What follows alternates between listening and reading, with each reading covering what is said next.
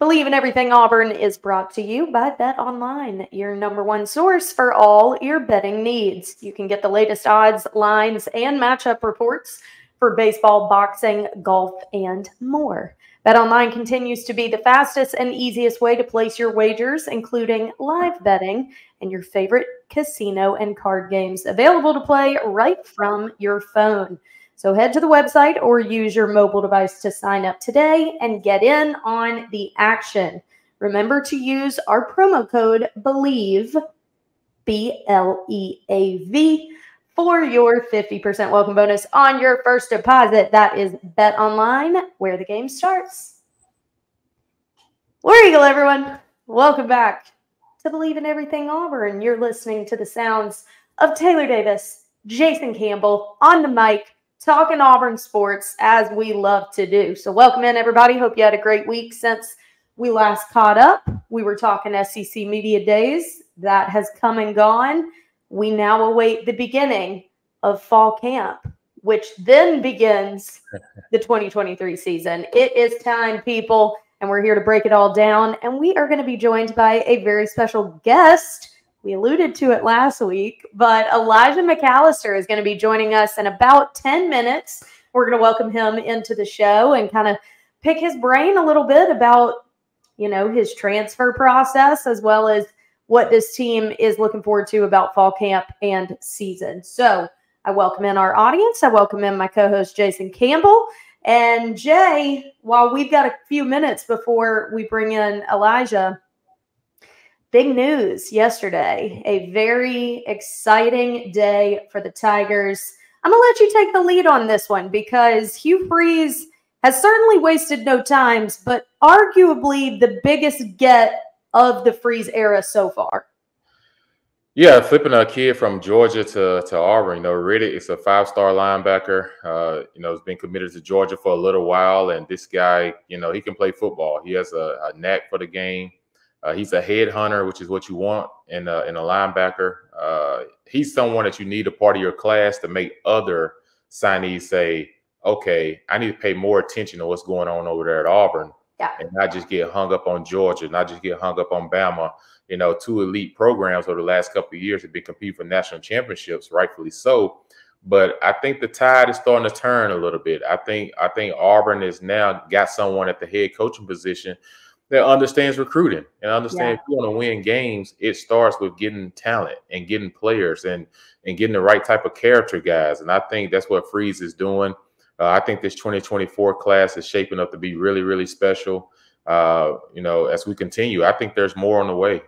I think some is going to come during the season because a lot of people like to wait and see. Like we hear all the noise, but some of them want to wait and see how this football team is going to attack this year. Will we look totally different than we did the last 2 years, which I 100% think so. That's going to draw attention because when you start winning, people want to be a part of that. And like I've told everyone, Auburn is right in the limelight where they want to be right now because everyone is watching to see what this turnaround is going to look like. So if I'm a recruit, I want to be part of a turnaround that turns something into special instead of just being an addition to something that's already been flowing for a couple of years. Right. This is prime time for some of these athletes to come in and really make their mark. You're not going to get lost in the shuffle. If you come in, put your head down, and do the work that you're capable of, you could really write your own legacy pretty quickly, just given kind of the landscape of this Auburn program.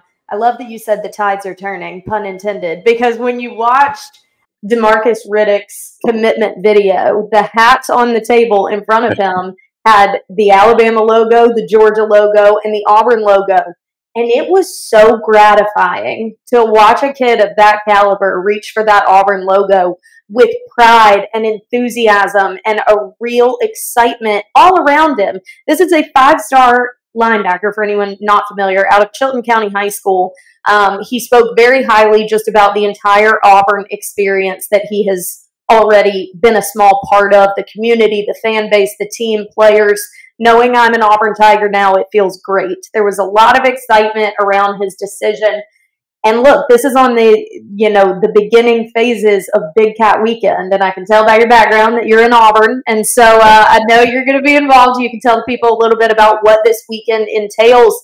But you're right. He's going to be on campus along with some other very big name recruits, Perry Thompson being one of them, who has previously committed to Alabama. This coaching staff has been hot on his heels, trying to flip that one. He is slated to commit this weekend or announce his commitment, and he's actually going to be in Auburn for Big Cat Weekend. So it just seems like a name like this could be the first domino to fall, if you even consider him the first. Because look, this class is already stacking up, like you said, and I think this coaching staff is putting a lot of investment because it's technically going to be the real first representation of their tenure is that class. Obviously, this year was a lot about making use of what you were keeping and also the transfer portal. Next year, you really kind of see what they're building this thing into. And so to get a 5-star out the gate, flip him from the reigning national champs, this sets the tone for a big recruiting weekend. Oh, most definitely. You got to talk about Georgia's a program over the last 3 years have put a lot of guys in the NFL on that defensive side of the ball. Mm-hmm. And, they've stacked a lot of guys. And I think for Coach Montgomery and Coach Roberts, who's our defense coordinator, Coach Montgomery, who's our offensive coordinator, having Perry Thompson on campus this weekend, it's a big opportunity for him and the offensive side of the staff to make their mark on him, to show what it is that they want to do in the near future and what they want to do with big receivers. And everyone knows that Freeze loves big receivers. And Perry Thompson, he fits that format. But you talk about the defense side of the ball, Coach Roberts, this is a huge get for him and Coach Garrett and Coach Aldridge, who's the linebacker coach. These guys are setting a tone in the recruiting to say, hey, these are the type of guys we're going after. I'm not sure if you saw yesterday the video they showed with Coach Freeze and the guys once they announced like a high school recruit, to come to Auburn. It's contagious. Yeah. Because this motivates those guys to say, hey, we're changing the narrative around Auburn. Yeah. This is not what it was the last 2 to 3 years. We're changing the narrative. We're getting it back to what it wants to be. And if you want to be a part of this program, then you need to buy all the way in and Coach Freeze is also putting pressure on the guys that are here. Hey, if you don't want to play or you don't want to live up to what we know you can do, and you don't want to focus on the things you need to focus on, then there's people that's coming in here to replace you. Yeah. So you better get going. You better change the narrative about what it is you want to do here at Auburn and what you want to be about. And you have to create that competitive environment if you want to win in this conference, because you can't worry about a national championship or playoffs if you don't win your conference first. And that's what you have to focus at first, is win your conference, and then everything else will set itself in place. I totally agree with you. And I think that, the current landscape of the SEC is so top heavy. We talk so much about what Georgia and Alabama have established in terms of dynasty. We're no longer just talking about one winning season or some impressive resume in 2022. We're talking about teams that are repeatedly getting top 5 recruiting classes and contesting for championships every year. That's how the SEC landscape has been for a while. And I've often thought about, how do you change that? How do you uproot it? Because it does seem like it's kind of the same song and dance. At least Georgia came in and mixed some things up. It wasn't just Alabama or Clemson anymore, but still they were always representing the East most of the time. So I've thought a lot about, how does that happen? How, especially a new coaching staff, who has to come in and really work from the ground up. And it made me think of your team and your class. And you've talked a lot about that time period for you and how several of you looked around at each other and thought, we could do this together. We could be the team. We could be the group that does this. It wasn't a bunch of individual, y'all were individual stars, but that wasn't your mindset. I think about when we got a guy like Tank Bigsby. And believe me, Tank was fantastic. But you can't rewrite an entire narrative of an entire program by yourself. I don't care how good of an athlete you are. It's a team sport. And so I think with this first major get, this first name like Riddick, he falls in with other pieces that are already starting to take shape. And now it's about guys with that same mentality that are going to get on campus, look at guys like that and say, hey, we could rewrite all of this.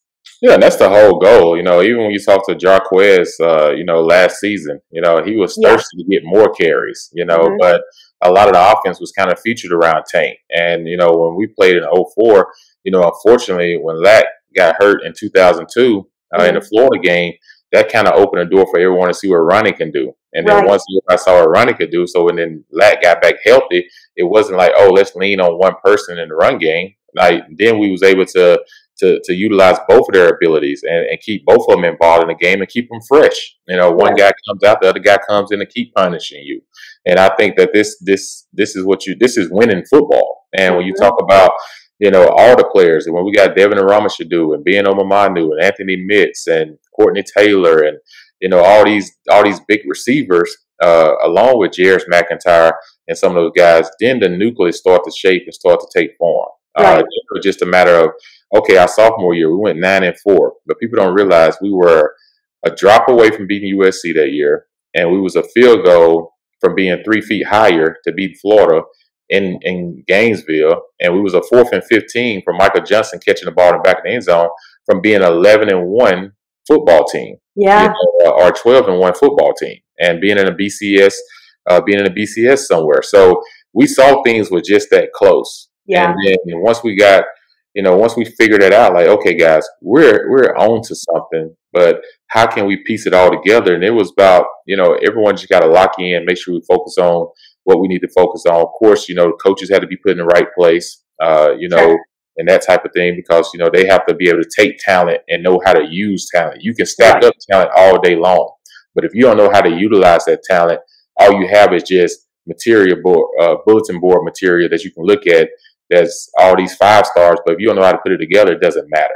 So Right. I think people have seen Freeze over the years, Taylor, at Ole Miss, stack up some 5-star guys, but he knew how to utilize them. And I think Yes. that's the difference in this situation is that's what happened with us. When everybody got in place, everything took off. And I think this is the same situation where he gets the right type of guys, Auburn can be back in the hunt with the Bamas and Georgias and LSUs over the next couple of years. Well, it's a tale as old as time. How often have we talked about the SEC programs that, are dominating in recruiting, i.e. Texas A&M, and it doesn't matter that you were a 5-star because you're getting lost in the shuffle once you get there. That's where the development piece comes in. So it all goes hand in hand. You can't have one without the other. I would actually argue that development is more important than kind of where your ranking is coming out of high school. But, I mean, I've covered so many 2-star and 3-star guys that thrived in college because they got put in the right system with the right coaches. So it really is just about all the correct pieces falling into place. But this is inevitably going to create some hype and some excitement right before all of these guys are on campus. And you want to be a part of where the action is. You want to be following that excitement that's now been generated by this commit. So as you can see, we have been joined by our guest of the episode, and I was so impressed hearing you at SEC Media Days that I immediately texted Jason. I was like, we got to get this guy on the podcast. He's such a good speaker. Very impressive. Elijah McAllister joins us now. Taylor Davis, Jason Campbell. Elijah, thank you so much for taking some time to join us. And War Eagle, I'm sure you're getting used to hearing that, saying that. Takes you a minute, but obviously a very credible, impressive resume for you. Several seasons in the SEC playing at Vanderbilt, captain. And honestly, your former coach Clark Lee was asked about you at Media Day and spoke so highly of you and what you did for that program. We know that you're going to enjoy your time on the Plains as well. But what kind of drew you to Auburn? I have to assume you were aware of some of it, but Vanderbilt and Auburn don't get to cross paths all that often. So walk me through a little bit of that transition period for you. Yeah, well, firstly, thank you for the kind words. I appreciate you supporting and keeping up with me, SC Media Days and everything in between. Jason, thank you for reaching out and allowing me to have the opportunity to be on the show. And I'm just happy to be here. War Eagle as always. And then just talking about my journey here, what led me to Auburn was, I entered the transfer portal and I knew Auburn was a great institution athletically and academically because as I'm growing up in middle school, I'm seeing Cam Newton win the national title. I'm seeing the kick six. This is Auburn that I know growing up as a kid.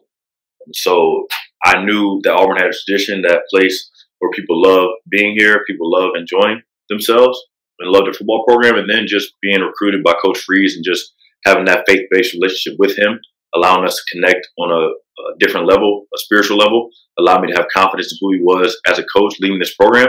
And then, as I sit here today with the opportunity to play, the opportunity to lead, make plays on the field, just a combination of a lot of different things. That's pretty much sums it up. Hey, Elijah, you talk about, your neck has gotten big like Takeo Spikes, since you've been at Auburn. So I'm pretty sure y'all hitting the weight room really hard.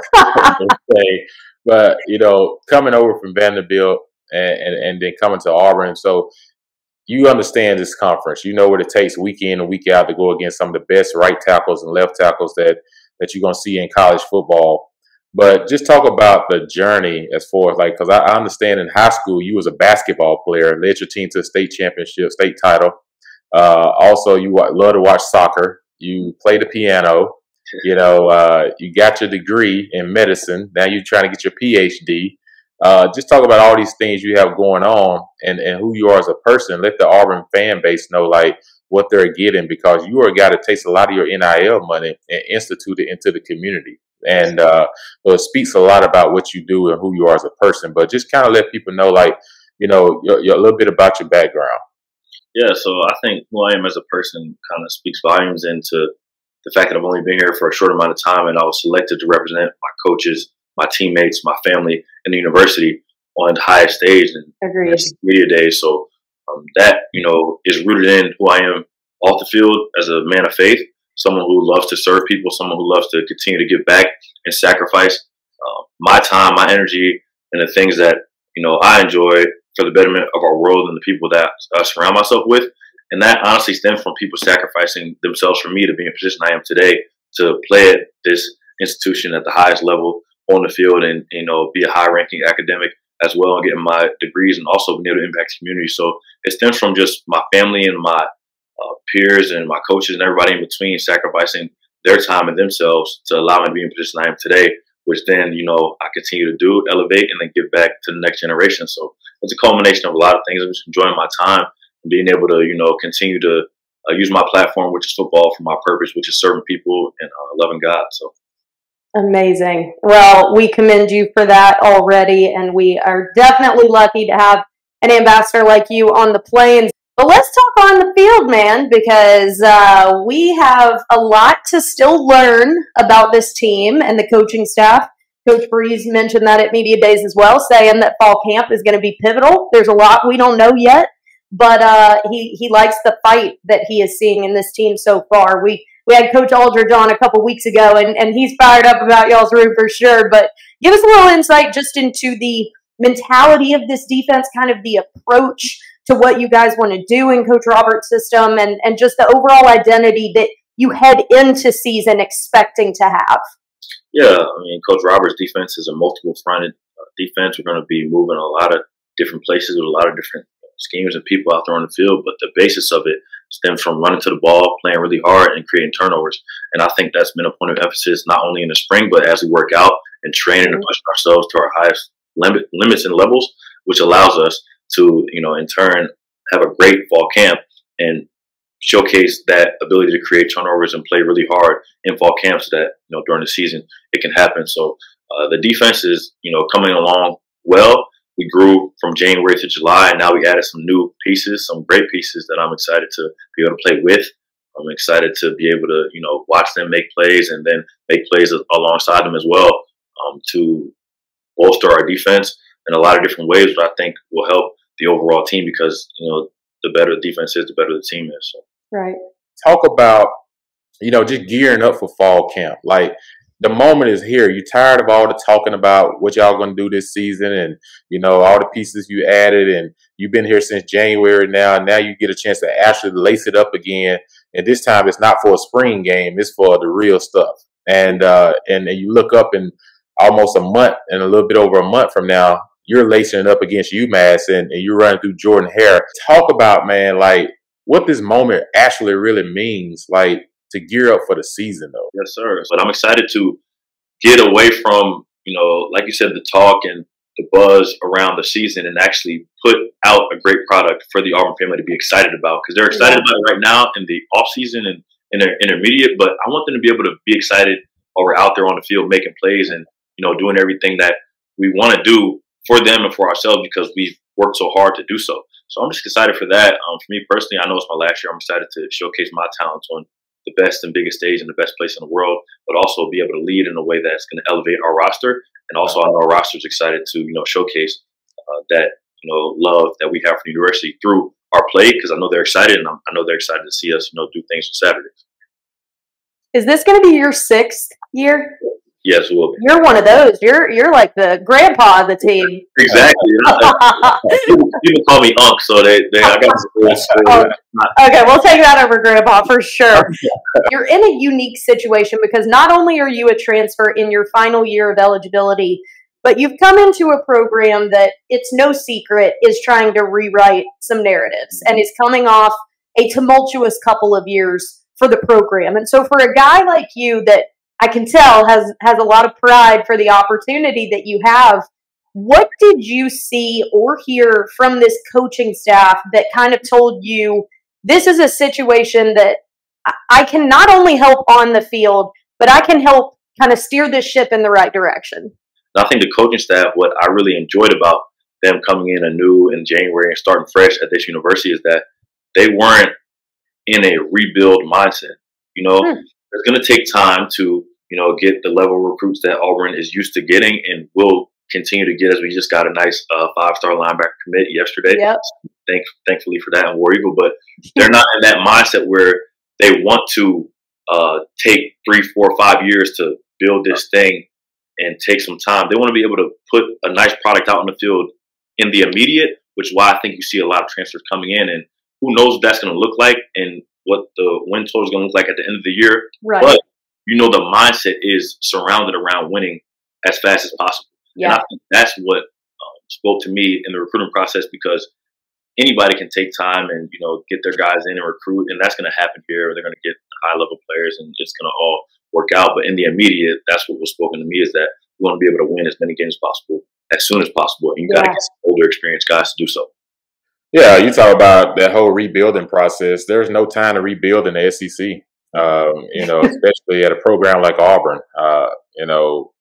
Immediately they want to be back in the conversation with Georgia, Bama, and LSU, rightfully so. And because these last 2 years have been really tough on Auburn family. And, to get guys like yourself, like I said, coach is not just getting players in the transfer portal. He's getting high character guys. But just talk about, you speak to DeMarcus Riddick, and I saw everybody in the locker room, and Coach Freeze had it up on the screen. Guys were excited and going crazy. You are a veteran. What does that do really to a team? Does that make y'all feel like y'all are making an impact now within the recruits that's coming on campus? Yeah, 100%. And Coach Freeze always talks about it. It's all about recruiting. And this is a place that we're going to love and continue to want to see grow far beyond after we graduate. So it's not something where, I'm going to do my time here and I'm going to leave and it's whatever.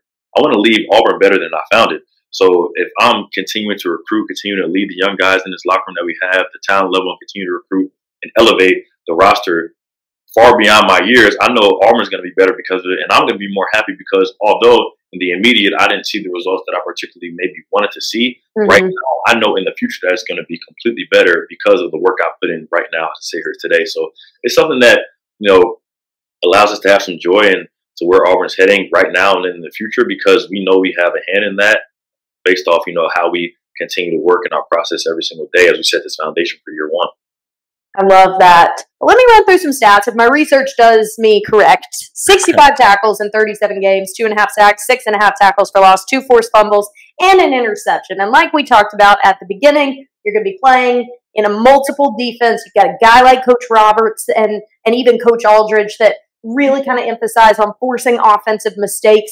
What skill set of yours do you think is going to fit well in this system? If you're coming in and going, I have really honed in on this aspect of my game, and it is really going to translate to this system. Yeah, I think it's a couple things. The first thing I say is I'm back at a position where I've made plays before in my career, and to stand up outside a role where I feel more comfortable in, not in a 4-down defensive end or different things like that, which particularly doesn't tailor to my skill set. Sure. So I'm finally back in a place where I feel comfortable, and I think what I can contribute to this defense and to this team is Well, firstly, my versatility. I played in a lot of different fronts, a lot of different systems, and played against everybody you can think of. So, versatility and nothing's going to shock me. I'm going to have confidence in every game I go into because, I've lived and I've done it. I've made, some splash plays in this league at this highest level. And then I think, my length and my ability to use my length to my advantage, whether that's setting a nice edge, caging defense in, whether that's knocking the tight end back and playing a nice 6-tech, whether that's rushing the pass or using a long arm stab, different things like that. So I think the first thing is my versatility, and the second thing is my length. That's in the run game and the pass game. There you go. Did you play both sides in high school? Yeah, I played both ways. I only played defense 1 year in my senior year, but I was I was a receiver my whole life, and I got recruited to play tight end by some other schools, but ultimately, I see these contracts. These guys are getting the edge rushers. You know who else was like that played at Auburn that didn't play Carlos Dansby. Yeah. He was a receiver when he got to Auburn. Big old 14-size shoe, try to come out there and run some routes. I'm like, dude, you like you a big old sailboat out on the ocean, just floating on the ocean, man. I like throwing you the route, Carlos, but I don't know, bro. I don't know if you. We can use you on the other side. He ended up being one of the greatest defensive players to go through Auburn and had a 15-year NFL career at defense. And his hands, because he could catch as a receiver in high school, got picks in college. So, I expect to get 2 picks from my man Elijah this year. Just a tip ball and a catch, I can see it, man. So, get that touchdown. So we'll see you on the plains this fall. I like it, man. I like it. Well, Elijah, before we let you go, I'm going to do some rapid fire, get to know you a little better. What are you getting your degree in at Auburn? It is, you're getting a doctorate, right? Yes, I am. It'll be educational leadership and psychology. Overachiever in a nutshell we got here. All right. Have you had the opportunity to find a favorite restaurant yet? I know that takes time, but if you had to name a favorite in Auburn so far. Right now is the Hound right now. I loved the Hound when I was in school. So good. What aspect of a home game day are you most looking forward to experiencing? The fanfare, Tiger Walk, Eagle Flight, everything. It was my first time playing in the stadium at all, and my first time playing in the stadium where the home fans are for you. So I'm just excited to be able to experience the love from the fans. And show my talent in that way. So. Look, selling out season tickets is pretty impressive. So I would imagine that first run out will be absolutely incredible. All right, and then lastly, what is your pregame music vibe? I'm more of a R&B guy before music. I like to listen to some drum stuff because I'm usually got to be like the mediator in the locker room, making sure guys aren't getting too high or getting too low. So I gotta stay even keel because I understand, my impact can be, totally. If I'm too high, no. My guy's getting his PhD, so I wouldn't have been surprised if you said like Beethoven or something pregame. Like, I don't know. Thought it would be interesting. Well, Elijah McAllister, so good to chat with you. We cannot wait to see the impact that you make out there, and it all starts next week with fall camp. Best of luck out there, man, and enjoy every bit of it. War Eagle. Thank you very much for having me. War Eagle. War Eagle, bro.